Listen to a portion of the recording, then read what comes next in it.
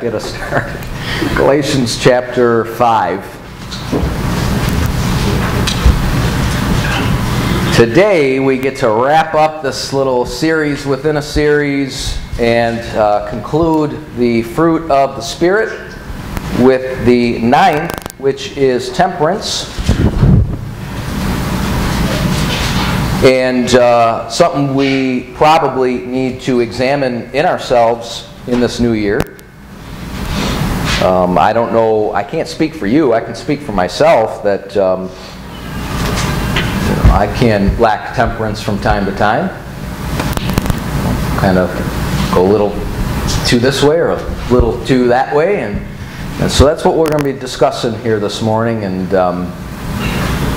I really believe that the Lord wants balanced lives. He wants balanced doctrine. Balanced witnessing, balance in all aspects of our lives, but when it comes to temperance, there's something that He wants us to be, I don't want to say dead in the middle, but a little off to the right. And I'll explain what that means as we get there. Let's go ahead and read the text. Galatians chapter 5. As always, starting in verse 16. This I say then, walk in the Spirit, and ye shall not fulfill the lust of the flesh. For the flesh lusteth against the Spirit, and the Spirit against the flesh. These are contrary the one to the other, so that ye cannot do the things that ye would. Can I get a witness? Yeah. But if ye be led of the Spirit, ye are not under the law. Now the works of the flesh are manifest. Can I get a witness there? Yeah, we see them. Which are these? Adultery, fornication, uncleanness, lasciviousness, idolatry, witchcraft, hatred, variance, emulations, wrath, strife, seditions, heresies, envyings, murders, drunkenness, revelings, and such like. Of the which I tell you before, as I have also told you in time past, that they which do such things shall not inherit the kingdom of God. And if you're a saved, born-again child of God, trusting in the shed blood of the Lord Jesus Christ this morning, then that which does such things is your flesh, and not your soul and your spirit. Your flesh shall not inherit the kingdom of God. You'll get a new, incorruptible, undefiled inheritance that fadeth not away. It's reserved in heaven for you. And at that trump, boom, you're going to put on incorruption. And then you'll be able to walk in heaven. Hallelujah. And then see Jesus.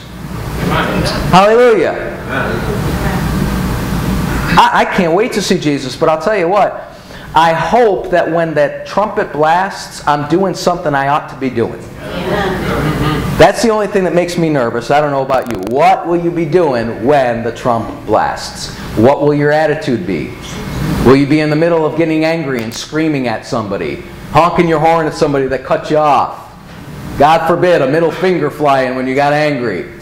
Come on, I mean, we're human and flesh. And let it not be so named among us, but if and when it does, please let it not be when that trumpet sounds long. Amen. All right, so let's pray and then we'll get to business. Father, just want to thank you for getting the people here that you got here this morning, for getting us up out of bed. I pray now, Lord God, that we would be motivated, moved, excited by the Scripture this morning. Not only would we be moved and excited about the Scripture, but that the Scripture itself after would move us unto good works, and as is the message this morning, unto temperance. Holy Spirit of God, we just commit the text of Scripture to you and ask that you would teach it this morning, move in and among the people here, speak to them individually, knock on the door of their hearts, address them as they need to be addressed, and all to the praise of your glory. For we ask it in Jesus' name. Amen. Okay, let's start out as boring as I typically start out by giving you some word etymology. Y'all love word etymology as much as I do, right? Exciting! Temperance appears in your Bible 3 times. It's not a whole lot. You think it would be. It also appears one other time in the form of the word temper. The principle behind the word is all over the Bible, though. You know, and without the right temperament, you will never be meek. So the last fruit of the Spirit works in accord with this fruit of the Spirit. You know, they kind of all work together and help build the other, almost progressively, but not necessarily progressively. So let's talk a little bit about this word. The word temperance, it has a mid-13th century beginning. I know that all gets you excited, and has its roots in Anglo-French and Latin, and that gets you all excited. I don't know why I like that stuff. I just do. But I'll tell you what, what you never, or I can't say never, but what you'll rarely hear me say? The Hebrew, the Greek, because he gave me an English Bible. So what do? I look up the English word and find out why the Lord chose that particular word. And there's some neat things when you find what the roots are and where they came from and how it moved all across Europe. I should go from this way for you guys. All across Europe and over into England. And then God created this perfect English language, had the Bible penned down, and then the British Empire brought it into all the world. So pretty neat stuff. To me, it's neat. So the general meaning of the word is to moderate. That's what temperance means. It means to moderate. To help us along in our understanding and the depth of the meaning, let's consider a word that gets its root from the word temper, and that's temperature. We got some cold ones. This week's been brutal. Very, very brutal. But let's be honest now. If you want if you're like me, anyone like steak? Yeah. A few of you. I love steak. Good ribeye. Lots of fat, unfortunately. Love good steak. If you want a juicy piece of steak, you must not cook the meat at too high of a temperature for too long of a time. Usually your slow roasts. Well, we got a chef in here, right? Okay, tender meat, right? If you want to enjoy a good piece of beef, you can't not cook it, or cook it at a too low of a temperature for too short of a time, right? It won't get done, and you won't be able to enjoy it. You want the right temperature, you want the right timing. And that's what temperament and temperance and temperature is all about. You want a well-prepared meal that will not be too hot, too cold, or lukewarm when you pull it out of the oven. And believe it or not, I am not attempting to do a Goldilocks and the Three Bears kind of sermon this morning. It's just kind of heading in that direction. At Bible Believers, as your pastor, and hopefully you folks, without using the word in a negative way, we kind of pride ourselves in finding a balance in the Scripture. As a pastor, I've always tried to teach balance. Because I've watched throughout the years, I wrote a whole book on it, pastors going too far left, going too far right, and therefore leading a congregation too far left or too far right. And I don't want to do that. I believe God wants a balance. And so I've been pretty adamant about making sure that there's a balance. Don't jump too far right. Don't jump too far left. Don't base your doctrine, your mannerism, on the knee-jerk reaction of watching other people. For example, someone's out there witnessing for Jesus Christ on a street corner, and their sign reads, "God hates fags." If you don't think that happens, you're wrong. It does, all the time. So, what is a knee-jerk reaction to that? Well, we should never preach on a street corner. That's the knee-jerk. That's going too far the other way. No, what you shouldn't do is preach what they're preaching, but you should still preach. So, but we kind of have this unbalanced approach a lot of the time. I know I've had it. Has anyone else had it? I'm not the only one, right? I've been, what people have considered a liberal Christian, and everybody in the church thought, when we were at First Bible years ago, I think Wendy and I were considered probably two of the most liberal Christians. We came out of the charismatic movement. How could it not be part of who we were at a point? And then we got balanced by the Word of God. And then we watched a pastor fall. And I, for one, became kind of staunch and very, hard and standards-driven, and with dress and with holidays and all this stuff. And And I think I got a little out of balance with that as well. That's just... Now, what I hear through the grapevine is that that guy, you know, he's too liberal from one mouth. And then the next I hear, boy, that guy, he's too conservative from the next mouth. And now I know I'm doing things right. Seriously. Because, I mean, as long as you're preaching the Word of God, somebody's going to find fault with you. But if half of them are saying I'm liberal and half of them are saying I'm conservative, I think we're doing something right. That's my approach to things. Amen? All right. So, when it comes to our approach and this whole balance thing, my approach, wanting to be right in that middle spot, it works for everything. It does not work for temperance. So, that said, Revelation chapter 3. Let me show you. Temperance, temperament, temperature.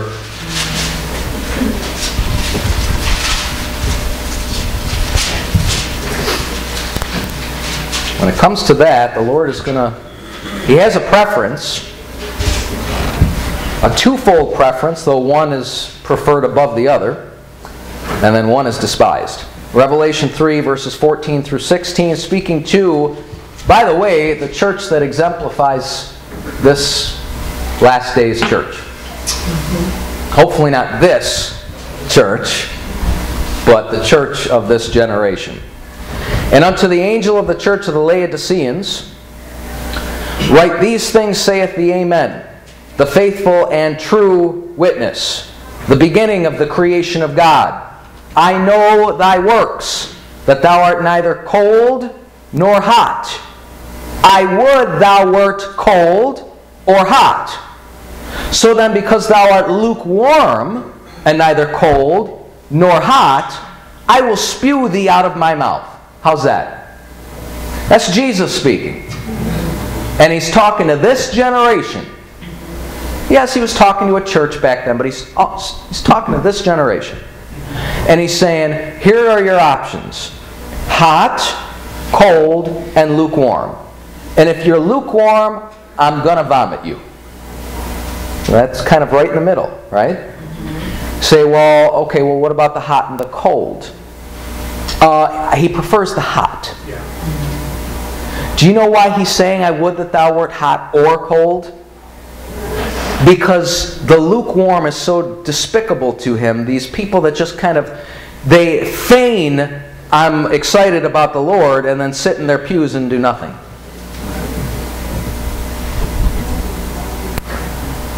At least, if you're cold, he knows where you stand. Other people know where you stand. So what he desires is hot. Burning. Not too hot. And we'll explain all that. Cold is good because at least, you know, and if let's go back to the meat illustration. Some meat gets served cold, right? Was it steak tartare? Is that cold? All right. Keep looking to the chef over there. You know, I wouldn't never eat it, but some people like that stuff. Hot is good. Usual preference for meat. What it can't be is too hot. Right? I still got a burn mark from, I had pork chop last night and I took a bite and it was too hot. You know, you ever burn the roof of your mouth? Yeah, we had Megan and Ethan over and I didn't tell you at the time, but I was like, you know, as I took the first bite. I didn't say anything, but now you know. It's a little burn up here. The meat was too hot. So if I want to enjoy it, what do you got to do? Well, you let it sit there for a minute, right? Let it temper itself. So you can't work with too hot because it can burn you. You can't work with too cold because, you know, to touch it, it hurts. You know anyone that's too cold out there? Getting too close to them isn't comfortable. Getting a cold shoulder, getting cold speech, cold attitude, bitterness, bitter. Like you say bitter cold, well there's bitterness of spirit, same thing. Always grumpy, always upset, always miserable, always unhappy, no matter what happens. You won the lottery! Yeah. And then, some snide comment comes out after it, But someone with a poor temperament is someone who would be out of control hot, burning everything he touches, or someone who's out of control cold, freezing everything he touches. Can't be either one. Actually, water is a good illustration. Back in the day, when that church in particular, the Laodicean church, was the real Laodicean church, the historical one, they had water ducts that would go throughout the city, and it would come from fresh springs, and the springs would be very cold, and then as they moved on down through and came to the reservoir where people would drink from in Laodicea, it would be warm, lukewarm by the time it get there. Anyone has ever had a glass of water? How do we drink water? Cold or hot? Teas and such. You leave a glass out for about 6 hours, and it doesn't even taste different. It just doesn't taste good. Well, that's kind of what happens to people. They run a certain temperature for a certain amount of time, and then time is they say time's like the great equalizer. Time without continually stoking flames, time can be a real great hindrance to a Christian walk. And you think about this. How many times have you been burning hot for the Lord and excited, and then 6 months later you go, what happened? Amen. How did I don't even want to go to church this morning. What happened? I was excited just a few months ago. It's just time, because life happens. And life's always not so fun, right? So you said, Pastor, you've talked about beef, you're talking about water. What is going on? I don't understand. What am I supposed to be? Well, not lukewarm. Not cold. Be hot. Not too hot. You're not supposed to burn people, but be hot. Well, let me bring you to 2 Peter chapter 1.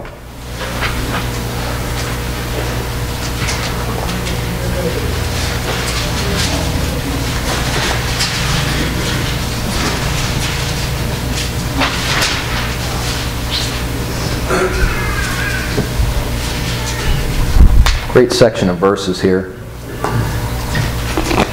I refer to them so often that I probably, if we ever start teaching the second letter of Peter, that I probably won't just be able to cross over it quickly, because so often referring to it. But Simon Peter, a servant and an apostle of Jesus Christ, to them that have obtained like precious faith with us through the righteousness of God and our Savior Jesus Christ, grace and peace be multiplied unto you through the knowledge of God and of Jesus our Lord, according as His divine power hath given unto us all things that pertain unto life and godliness. That's a reference to the Scripture.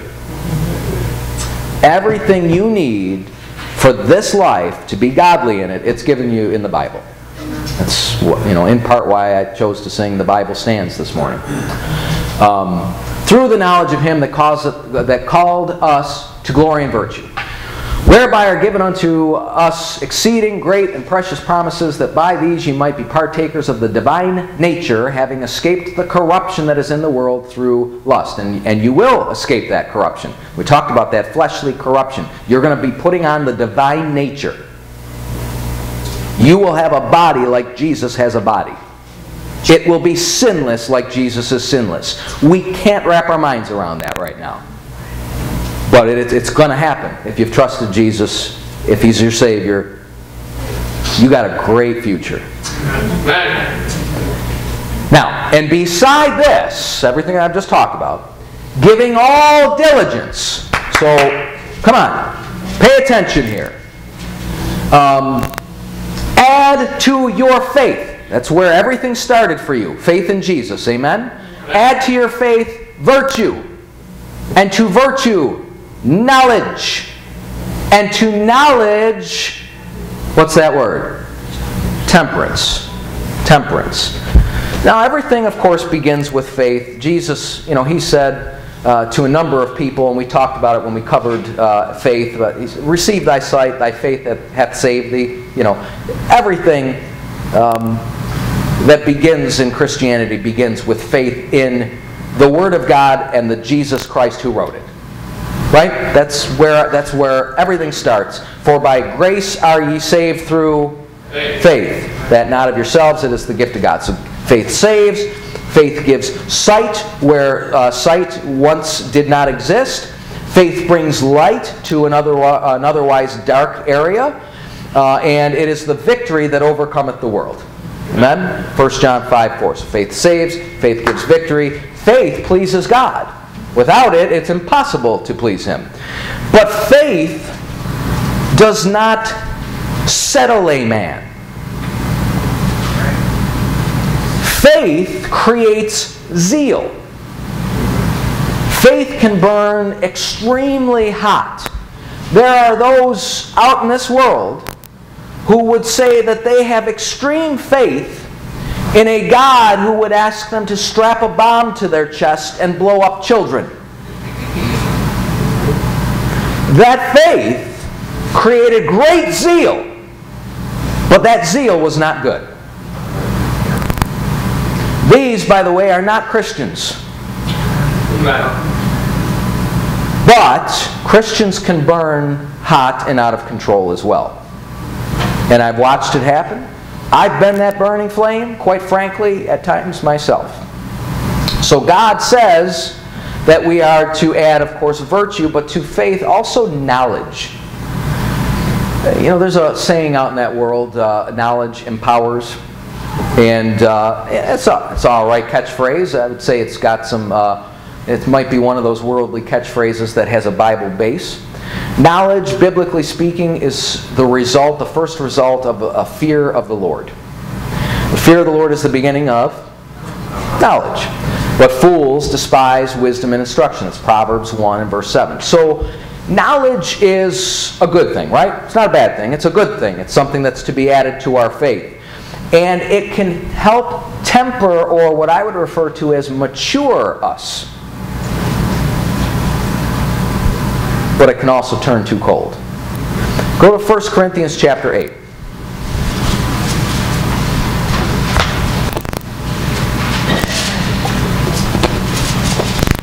Anyone know here people that, or maybe, you can refer to yourself, but anyone know somebody who knows lots and lots and lots about the Bible and is miserable?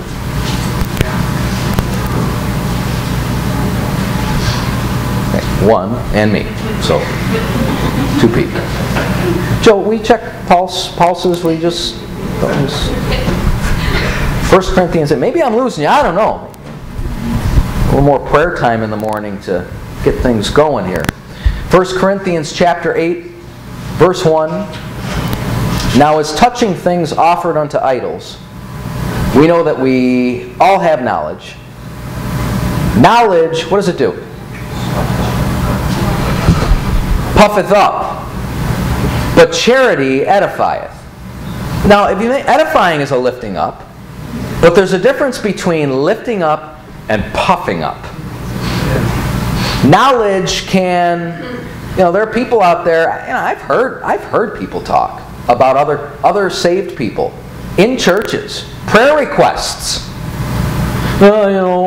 Keep someone in prayer. They got one of those stupid NIV Bibles and they're really dumb and they're Christians, but they're just wishy-washy. And okay, so because you have the King James Bible, which is the Word of God, you're going to now call them dumb? Was there ever a time you didn't have a King James Bible? Should we call you dumb? Was there ever a time you didn't know who Jesus Christ was? Should we call that person dumb? No. The answer is no. Knowledge puffeth up. Some of the most knowledgeable men are also some of the coldest men that I've ever run into. Faith can burn too hot and hurt others. Knowledge can freeze too cold and likewise hurt others. So God says, let me now, I want you to have knowledge. I want you to have faith. I want you to have virtue. But you know what? Let's now take temperance. Because now that you got faith, and now that you got knowledge of the Bible, let's calm you down. Let's calm you down. Let's find temperance. Let's balance you out. Balance your faith in Jesus Christ and your knowledge in the Scripture and make you even-keeled. God wants faith under control. God wants knowledge and zeal under control. So that third thing becomes temperance, or the fourth thing I should say becomes temperance. And all others that follow behind are a display of temperance in one's life. Patience, godliness, brotherly kindness, charity. They're all part of someone and they're progressive. And it shows maturity. Listen, again, over and over and over again, I've heard people talk about, well, I know this about the Bible, I know this about the Bible, and it becomes, study, study, study, and I'm all for it. Praise the Lord. But then they're not very kind, and they're not charitable. But they think that because they've reached this level of knowledge of the Scripture that they've arrived. No, you've not. Maturity is when you can be kind to other people.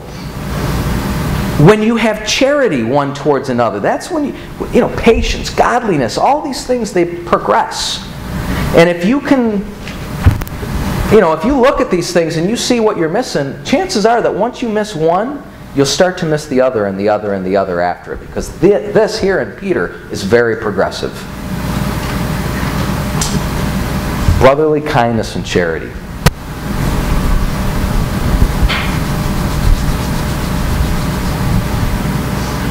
It's going to help you keep thinking about other people before thinking about you. Lack of patience, ill-tempered. You know who you're thinking about first?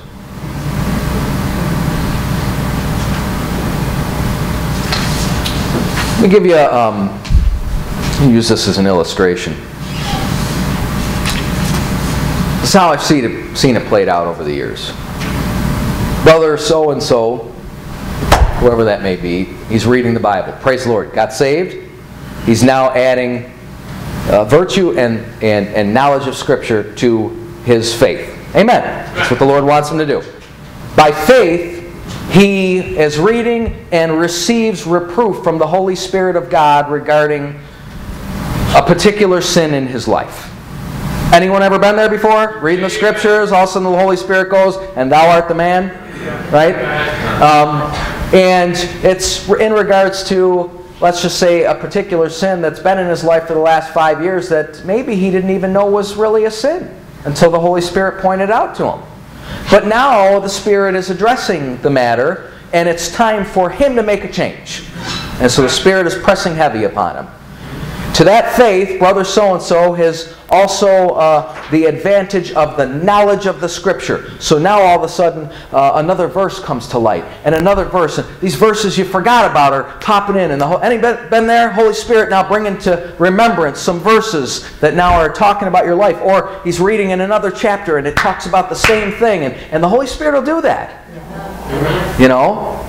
And zeal now. He's getting excited.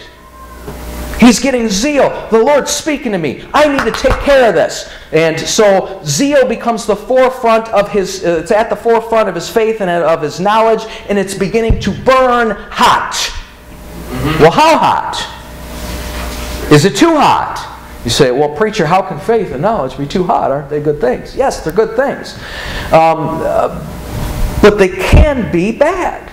You say, how so? Okay, let me just give you an example. Romans 14. Flip over there.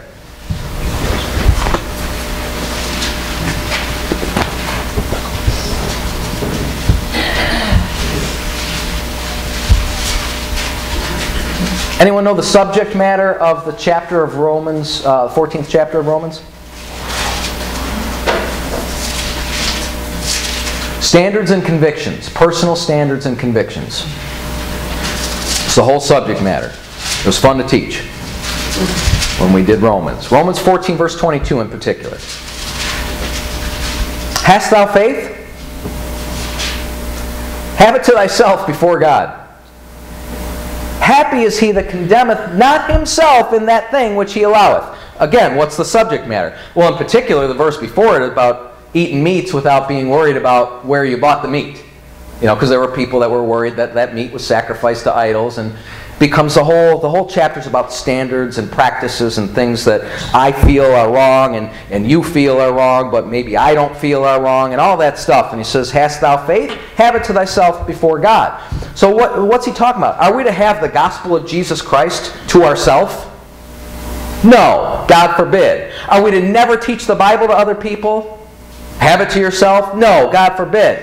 Again, this is about personal conviction.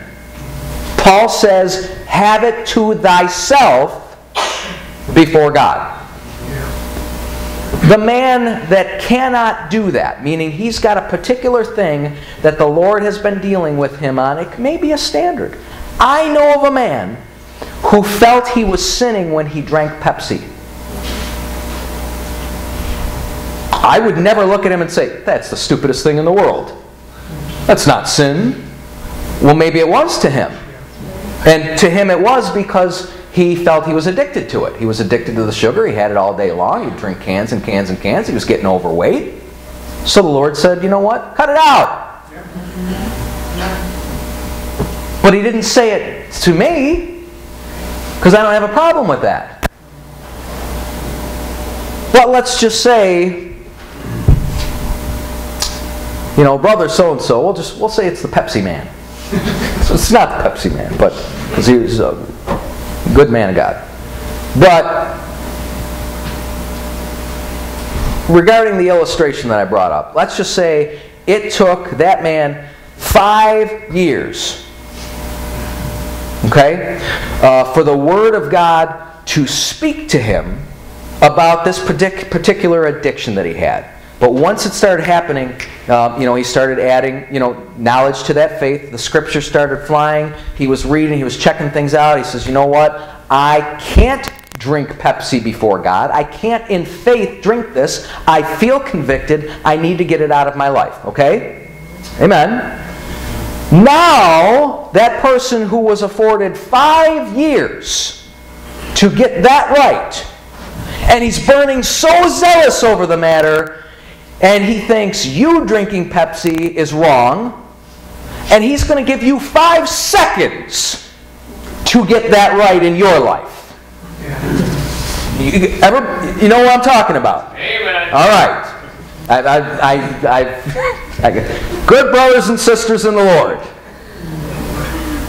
If I am tempered with these other godly character traits, I would afford my brothers and sisters in Christ the same amount of time and opportunity for the Spirit to speak to them and move them that He gave me, or more.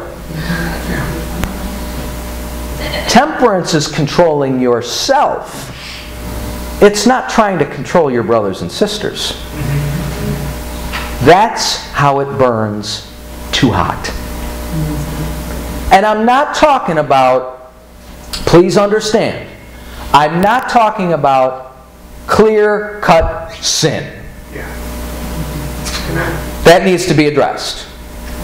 And it should be. And we should be, well, listen, if I did something to a fault, if I faulted you, or if I sinned against you and not thinking about it, it's your responsibility, Matthew chapter 18, to come to the offending party and to let them know. So that's not what we're talking about. We're talking about personal conviction and standards that burn too hot. Well, in our family, it's dresses only. Okay, good for you. I'm never going to say you're wrong. Okay, but does your wife now dress? No. No. Preacher, let me show you something. What are you going to show me? 2 Opinions 3:16. A verse out of context that the Lord used to show you something. That's good preaching. That you now want me to see, not by the Spirit of God's moving, but by your Spirit moving in my life. Have it to thyself before God. I want to be happy. I got enough that the Lord deals with me personally. I don't need you adding to it, man. I'm already bogged down. Amen, brother. Don't add a conviction, but like I said, how about edify? Charity. Part of that could be just taking a verse to somebody and instead of beating them down over a pair of slacks, how about an encouraging verse? Amen. That's actually contextual. Amen. All right, listen, and I'm not against dresses. Not for them, I'm not against them. I'm against a man dressing like a woman and a woman dressing like a man. Because that's what the Scripture talks about. Now, if I come in with a pink pair of ladies' pants, you best be saying something to me. Amen. And I'll tell you this, if I do, I'm completely insane out of my mind. Something went wrong. Something went loose, okay? Because there was no way I'm walking in. That's the one I can't manage the color pink. Just can't do it. Can't put it on. Can't put a shirt on. Can't do it. Just can't do it. Okay, brother.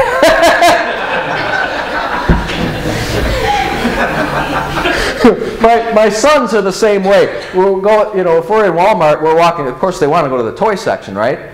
And just jokingly, I'd be like, "How about this aisle?" And they see the pink and purple, and they go, "That's a girl's aisle." I didn't even teach them that. That just was natural. Just saying, just throwing that out there.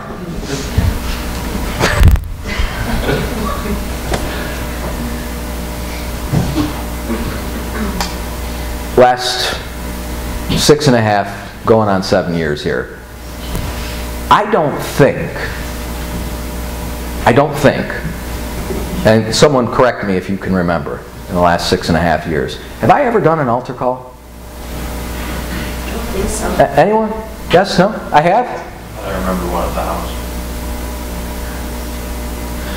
Do you know why I do them so rarely, if I do them at all? I don't even remember, brother. I'm not saying you're wrong. I can think that there might be a time or two that I would do it, you know why I don't do it? Maybe it's wrong in the other way. Maybe it's a lack of, like I said, the balance. Maybe it's a knee-jerk reaction to being in a Baptist church for the last however many years. The Baptists, man, they really push that altar call. Mm-hmm. I mean, it's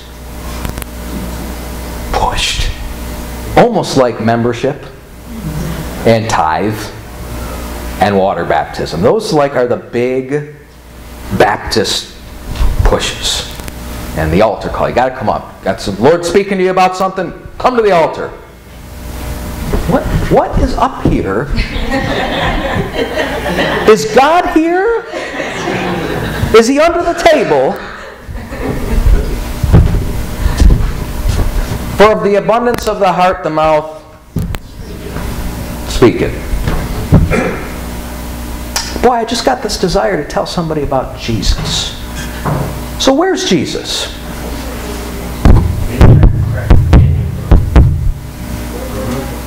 So to me, it's always been, well, I can't say it's always been, because I had that Baptist thing in me, and I'd come up to the altar. Watch 4-year-olds come up to an altar that they didn't even know what they're doing, because it's part of the practice of the Baptists. They're just having some fun right now. But I began to think about this thing and go, boy, that preacher, he's trying to be the Holy Spirit. And if he doesn't see enough people at this altar, well, maybe number one, you didn't give the message you thought you were giving. Amen. Amen, brother. Or maybe you have an excellent message prepared and your heart is so wickedly obstinate towards the Lord that He's not stirring anybody's heart. Amen.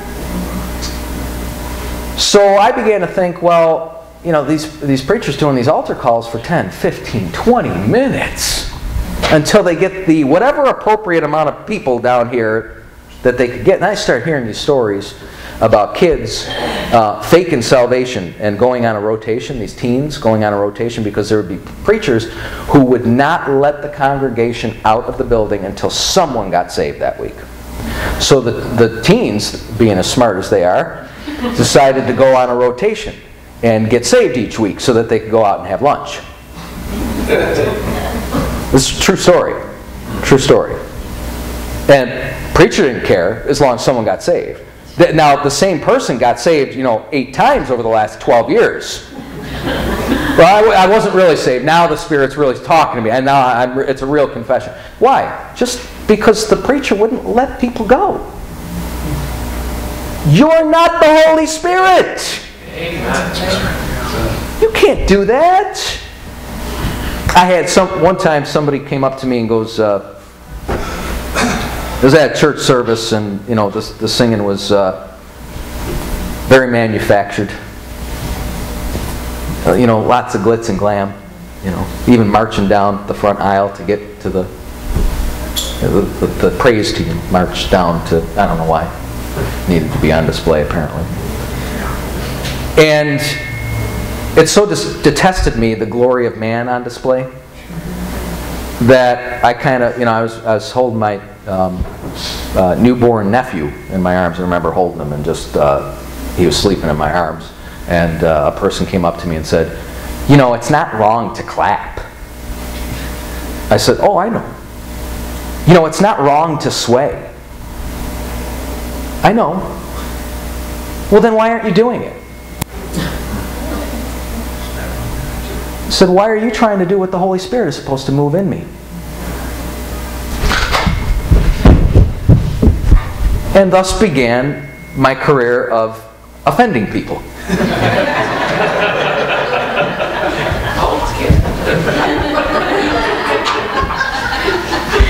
I've gotten good over the years. I'm well practiced. All right, go to Ezekiel chapter 46. I want to end with this. I got started a lot earlier, I know.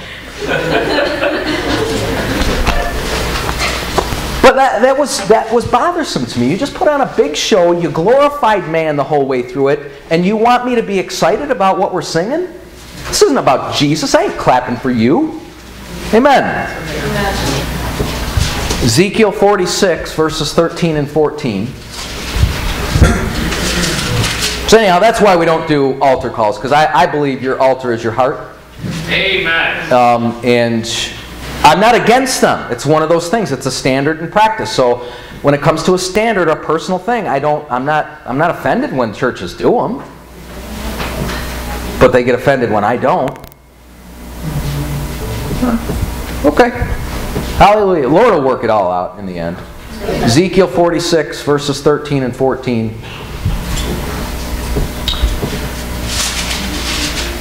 Take a little something out of context to give you a spiritual lesson.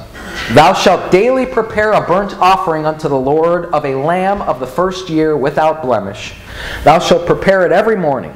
And thou shalt prepare a meat offering for it every morning, the 6th part of an ephah, and the 3rd part of a hin of oil, to temper with the fine flour, a meat offering continually by a perpetual ordinance unto the Lord. See a couple of things there? You see that word temper in there, right? That's the one time that it appears in Scripture. This is Old Testament law regarding, by the way, because it's in Ezekiel, it's not Genesis through Deuteronomy, but it's in regards to the millennial kingdom and the law that will be running it at that time. So I'm aware of the context. But all physical and doctrinal things to be read in the Old Testament are spiritual truths for us to seek out the spiritual application. This lamb is an offering of a body unto the Lord. Right? To be made with flour and oil. The oil, anyone know, type of in Scripture, quite often, not always, but quite often. The Holy Spirit of God. How about the flour, which makes bread? A type of the Word of God in the Scripture. So here's the spiritual picture. Go to Romans chapter 12.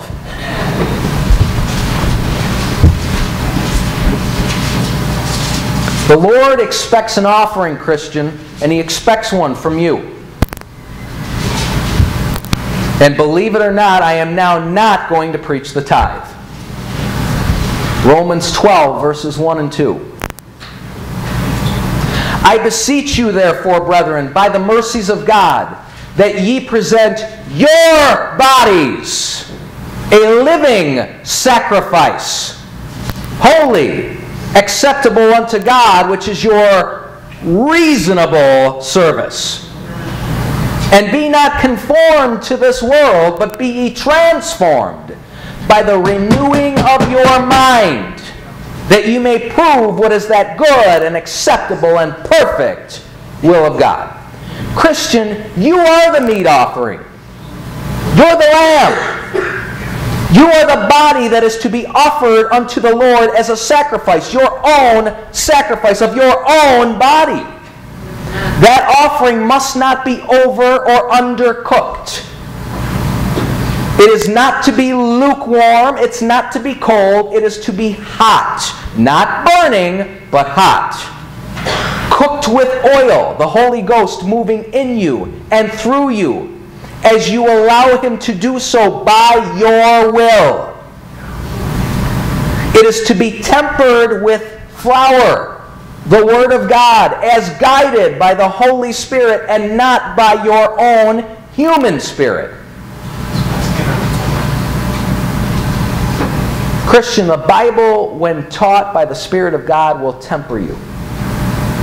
When moved by your human spirit, it will over, under, cook, or make you lukewarm.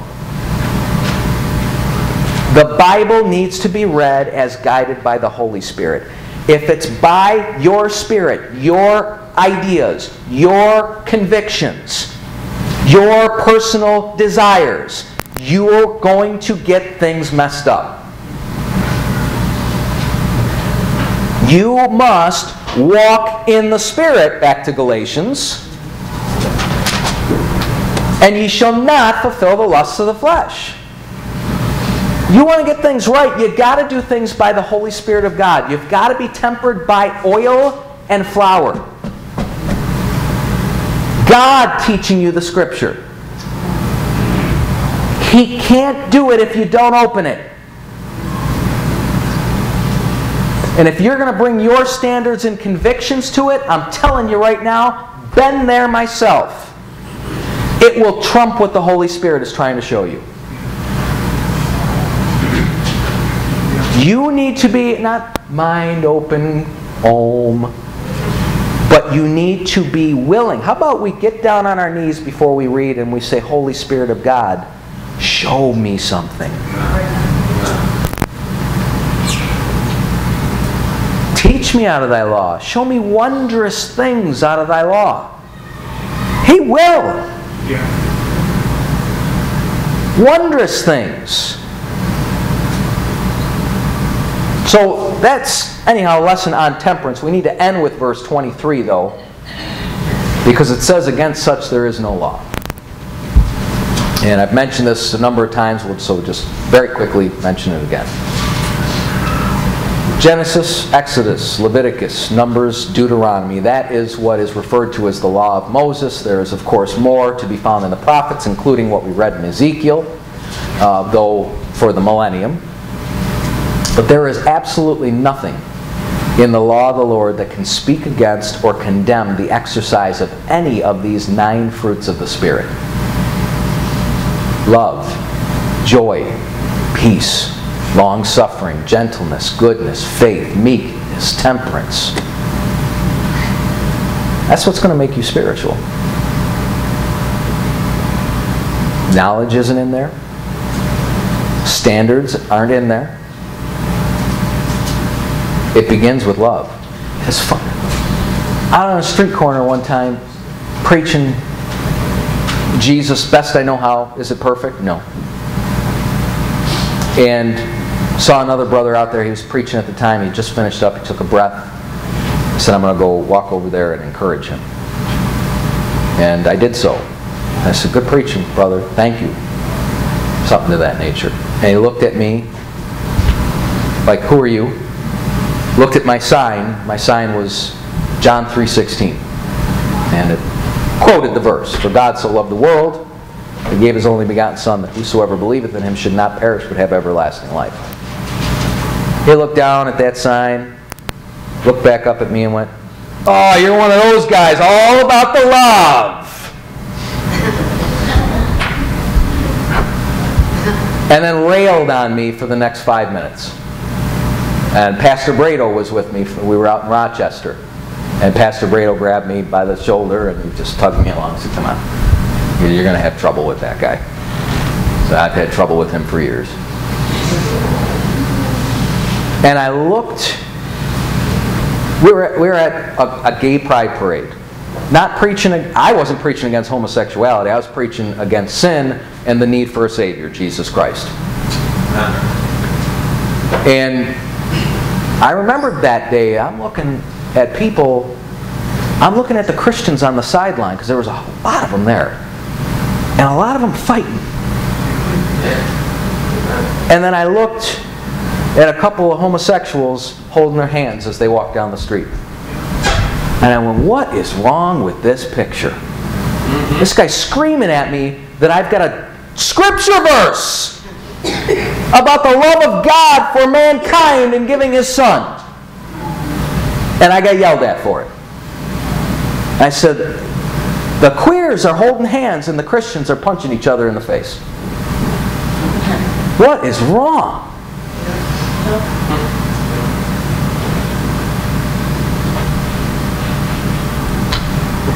So if you want to be spiritual, guess what? Starts with love. Not knowledge, not standards, not I'm a wicked man because my wife's got a pair of slacks on, and I'm a holy man because my wife's in denim and has a little house on the prairie bonnet on. Give me a verse. Well, you know, a woman is not to wear that which pertaineth to a man, and a man is not to... Right. So when my wife puts on a pair of my jeans, I'm going to have a problem with her. What does that have to do with the bonnet? Well, that's 1 Corinthians. No, we have no such custom, not in the church of God. Read the whole chapter. Oh, well, that's not what I think it means. Of course, and that's now what you're preaching, what you think. So, with this, thus ends our series within a series on the fruit of the Spirit. 9 characteristics we have studied. That's what makes you spiritual. So if you're going to start getting before the Lord and talking about some things with Him that He can help you with, here's a good place to start. And then how about flipping over to 2 Peter chapter 1 about the things that he says to add to your faith? How about we start thinking on some lovely things, Philippians 4 and verse 8. Instead of just adding standards, adding practices, getting mad when other people don't keep them, have it to thyself before God. All right? And let's, in this New Year, so we've got the whole New Year ahead of us, now let's start praying about these things. Let's start praying. You want to worry about sins of somebody? Pray about yours. Amen. And if you want some help, come see me. And hopefully, if you be so kind, if I need some help, can I come see you? Because your pastor doesn't have a market on sinlessness. Jesus has the market on that. That's right. Amen. So may we all burn hot, but not so hot as to cause others to retreat from our heat. And may we not freeze so cold that others withdraw the right hand of fellowship, because to touch us is too cold, bitter, mean. Let's not be either of that. Let's not be lukewarm either, because the Lord gets sick over that. Let's burn hot, but let's be in control. Let's be temperate in all things. Be strong in the Lord and in the power of His might, not yours. Amen? All right. Father, thank you for wrapping this thing up for us on the fruit of the Spirit. Pray now, Lord, over the next few weeks as we cover the conclusion of the book of Galatians, and in particular the spiritual warfare that will, or not spiritual warfare, Lord, the flesh that we battle with in the 6th chapter, Lord, and that which is to come. Help us to understand everything, Lord, and get it, I guess, get it under control. Teach us over these last few weeks as we wrap up Galatians. Pray that you'd be with us tonight as we cover Revelation 19 and a few verses there, 2 or 3 verses regarding the return of Jesus Christ to this earth just at the Battle of Armageddon, Lord. And what an exciting chapter that is. I just pray that you'd bring the people out here tonight encouraged and ready to hear from you. We pray in Jesus' name. Amen.